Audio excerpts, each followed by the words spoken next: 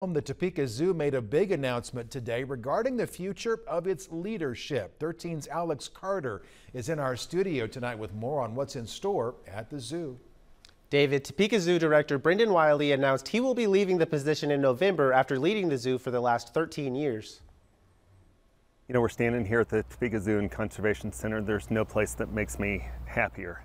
And it's kind of with bittersweet emotions that today I announced my resignation. Brendan Wiley says he has accepted an offer to oversee the Cameron Park Zoo in Waco, Texas. He says it was difficult breaking the news to his staff. Sharing this type of news is hard.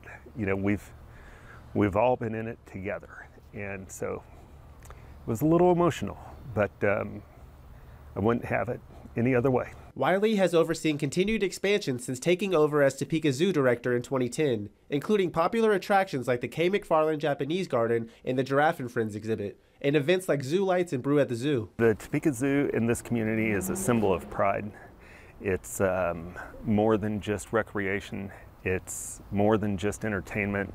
It's about being part of a cause, being part of a mission, and it's about bringing people and families together in a place that you can just imagine being in a different world. As he prepares to leave the capital city, Wiley says he's proud of what he's been able to achieve as zoo director, but notes none of it would have been possible without the people around him. It's been great watching and being part of the transition of things that occurred here.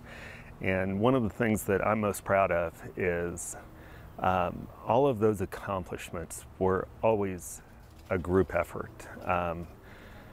There's not a single thing that I did by myself here.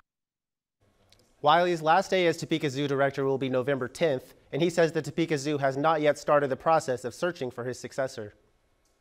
We wish him all the best. Alex, thanks for the update.